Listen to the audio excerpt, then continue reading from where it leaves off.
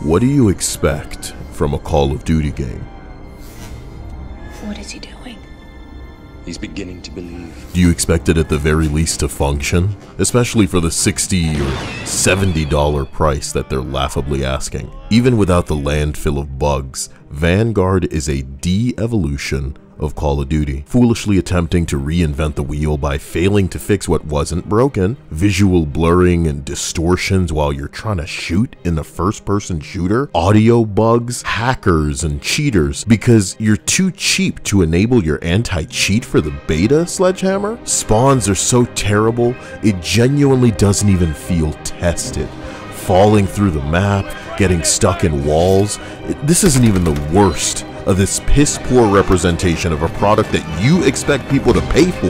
The state of this game is unacceptable, and all of the "it's just a beta" energy weirdos I see out here, if you climbed right up Activision's ass and held hands, you couldn't make a turd as massive as Call of Duty Vanguard. Hello, beta testers.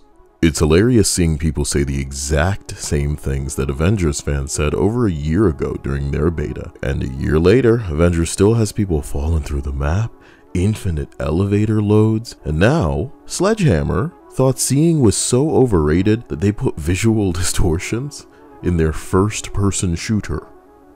Okay. And visibility was already pretty bad. Look up any review, they all have the same thing to say. And it's even worse on last generation hardware. You know how I feel. If you can't get it looking right, then don't even make it for it, man. Vanguard's audio is also so trash that the top post on their subreddit is actually just a sarcastic thank you, saying, wow, this game's authentic because the soldiers with tinnitus can't hear shit.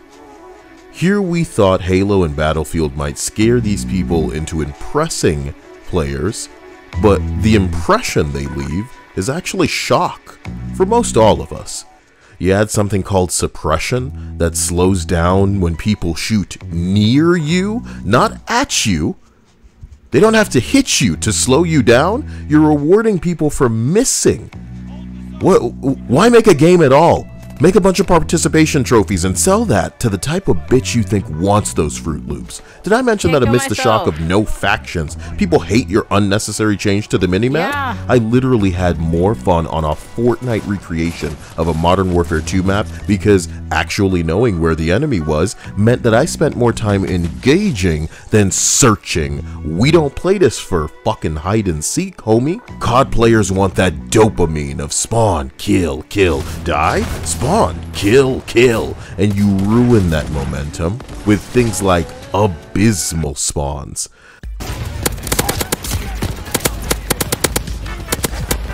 Double kill! Triple kill! Fury kill! Super kill! The absolute worst shotguns in Call of Duty history.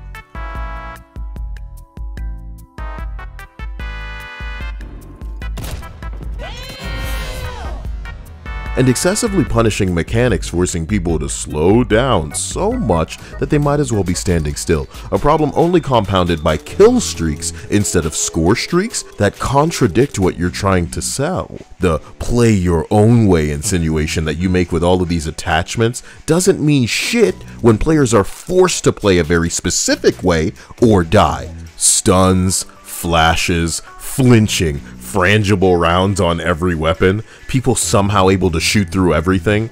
Boy, like this video because I'm gonna start playing seizure inducing clips. This is a seizure warning. The countdown is on screen. Do not watch this. If you have sensitivity to this, this is your warning. From what I've experienced in this game, when it functions, it's just not worth the money. Furthermore, this game's earned people waiting to see how it reviews and whether the copious amount of bugs are fixed before they figuratively and literally pull the trigger. The tragedy is I fear people will just buy this in the state that it's in, which will encourage Call of Duty to keep sucking and continue to see how much they can get away with. When we're all chasing that rush, you know, we like to flex in a party of dudes in a new game, but I genuinely think most people should just miss this. In a match that I played with a party, many of us got 40 kills and realized we're not having fun. Whereas Modern Warfare 2019 had me coming back for more, I didn't even want to go back for another session of this. I love that there are 16 6v6 maps coming out, but with so many hiccups, ridiculous pacing, effortless interruptions on the enemy team from opponents, uninspired modes like multiplayer but battle royale, just no, man. All Call of Duty effectively needed was come out and be the same ass game it's been every year with a new setting and tweaked weapons. With Cold War, I thought, okay, this just isn't for me, but somebody's gonna love it. With this COD, I'm forced to ask, who is this for? When Marvel's Avengers makes a Kamala Khan-centric looter with bad loot and no endgame, you're forced to ask, who is that for? As a consumer, the alpha did its job. It gave me an impression of your product, a bad one. As a consumer, the beta did its job. It gave me an impression of your product, a bad one. The way that I walk away is thinking to myself, I wish they just remaster Modern Warfare 2 multiplayer. I'm begging for it, but you know what? We know that they'd ruin it with skill-based matchmaking, blow up the lobbies after every fucking match so nobody can talk any shit, when that's where we made the best friends. But I don't think they get that. I think the types of people making these things these days are so interested in money and so out of touch with camaraderie or any kind of real friendship outside of check marks on a fucking Twitter that they could never understand harmless shit talk in a fucking video game. Because won't someone please think of the children in these mature games? Listen to this and tell me it doesn't put a smile on your face. His girl and his sister. Your sister and your girl. You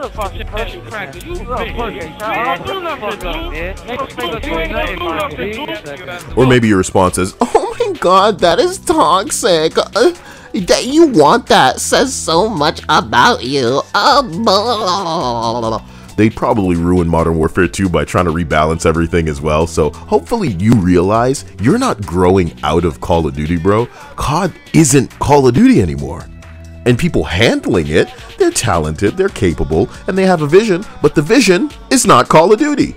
What I think is Apex Legends needs to implement a permanent mode like Fortnite's Rumble, where everybody can respawn and we fight in a small area racing to a score. It's kind of like deathmatch, but on a larger scale. If Apex free ass had that, and Halo free ass coming out towards the end of the year, I hope Call of Duty, in the competition for a player's time, developers and publishers need to be in tune with the desires of the players and show that they're listening, not hearing, and all of it, not just cherry picking certain feedback from shills and check marks, bro. Come on. But man, there's probably enough kids to bite us regardless, which means they're not going to learn anything. And what sucks to me is I genuinely feel when you buy a game in the state that Call of Duty Vanguard's in, you make yourself the woman, and you make Activision. Ow. See you in the next one.